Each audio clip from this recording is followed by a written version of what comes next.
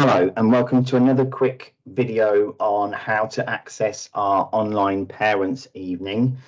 In this video, I'm going to show you what you need to do on the night to actually join the meeting with your child's teacher using our online system. For this, we're using Teams. So by this point, you should have already booked your meeting with the teachers for the night of parents evening. And you would have received emails confirming those bookings when you booked.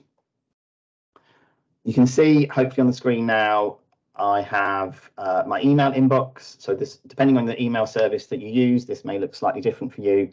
But for each booking that you've made, you will have received at least a couple of emails confirming that you've booked. The best one to use to access the online meeting is to click on the email that says confirmed and then the name of the subject that you've booked into. So for this one, I am joining an applied science meeting.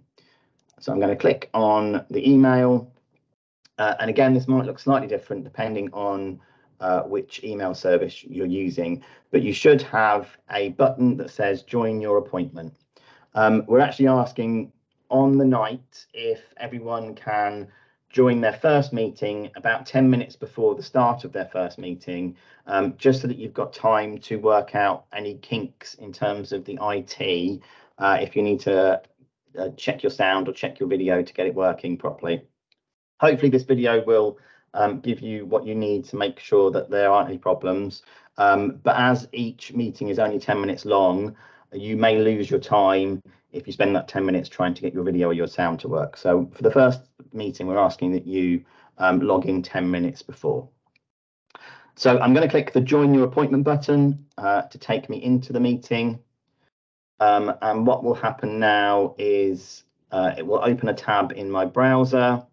You may get this request to use your camera and use your microphone. You will need to click allow to do that. Now, you may, depending on your computer, if you've already got Teams, the Teams app installed in your computer, it may give you the option of continuing in your browser or continuing in the app, and that's up to you as to which you want to do.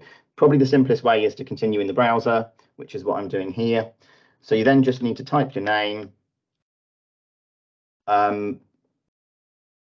select your video settings, check you've got your mic on, check you've got your camera on, and then click join now. I'm actually going to turn my mic off so I don't get feedback.